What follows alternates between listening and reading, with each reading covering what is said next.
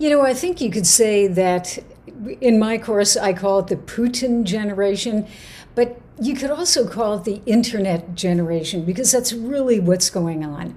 I mean, this is a small slice of the Russian population. There aren't that many young kids in Russia, but the ones that we're looking at, and there is some research being done in Russia, actually very interesting sociological, kind of more academic research and some polling, shows that these young people are just like young people around the world. They're on the web and they are looking at the internet and they are exposed to the big world out there. So that means that they're kind of more inquisitive. They tend to be kind of more entrepreneurial. A number of them speak foreign languages because Russia is now a pretty open society. They can travel. Who knows how COVID affects that, but in general, they're traveling, they're going to Europe, they're studying abroad sometimes, and even in the United States. So the more you have of that, they tend to be, I'm going to use the word liberal, but it has no political significance. They're just more open to the world and more accepting. That said, there are more of this type of person in big cities, kind of as a whole, Moscow, St. Petersburg, etc. But this is spreading as access to the internet grows. And I think the other part that's very, very interesting about this is that they are exposed to culture all over the world. So the information that they're getting is not just the news, but they are getting music from other countries. They are getting, let's say, TikToks, funny TikToks making fun of certain things. And that sense of humor, as in the United States and the rest of the world, is really important for getting kind of this zeitgeist out there. The other thing I'd say is because of the internet, they're less exposed to state media in Russia, so they are less exposed to propaganda of any type from the government and more open to ideas from outside.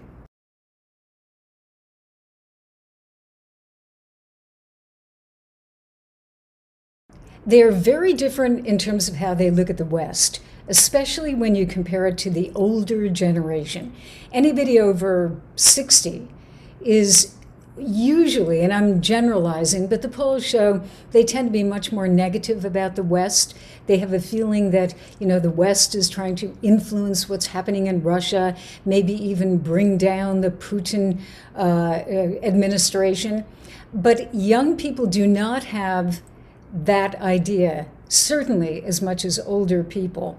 And I think a lot of it is based on the fact that some of them have been to the West. And the West could also be the former Soviet Union. I mean, we could talk about the Baltics, which are thoroughly European, could be Georgia, could be Ukraine, and other places. So just out of Russia, with that experience, they do tend to be more open to the West. That said, we're not really talking about Jeffersonian democracy. This is not kind of a theoretical subscribing to ideas of democracy, et cetera.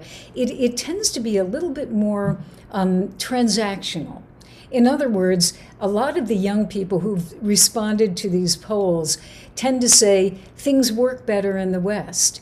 Banks work, courts work, trains work, whatever. Trains, of course, work well in Russia. But in other words, the West kind of functions the way they want Russia to function. So they are not saying as a whole, we want democracy in kind of a general way. It's the fruits of democracy. It's the fruits of participating in their society that they really want.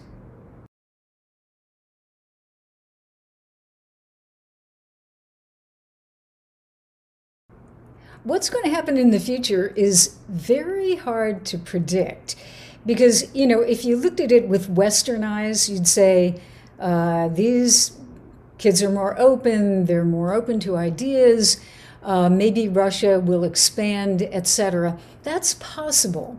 But again, there aren't that many of them. And the polls also show that as they get a little bit older, in their 30s, of course, they get married, they have kids, they have mortgages, just like people in the West, and they become a little bit more, let's say, conservative. They might not be on the streets, protesting. But they also, in their 30s, become more politically active. This young generation, just as a young generation in the United States, up until now at least, hasn't really voted as much as older people who I think probably feel they have more stake in society. But I do think what is happening, and again, this is backed up by the data, they are volunteering more on a local grassroots basis. They are participating in, collecting signatures, and it might be very much tied to a local issue in the city that they live in or the countryside where they live. So it's grassroots democracy, I think. How this will affect Russia as a whole is very, very hard to say because, of course, the overriding percentage of people are more conservative and more supportive of Putin and also just less willing to change. And that could be a factor. It is much easier for people just to say, well, let's just keep it stable, let's not rock the boat. And these young people do kind of want to rock the boat, but they also want Russia to succeed. And so how they define that, how they look at what's good for Russia, because they are pretty patriotic as a group, how they define what's good for Russia will really define the future.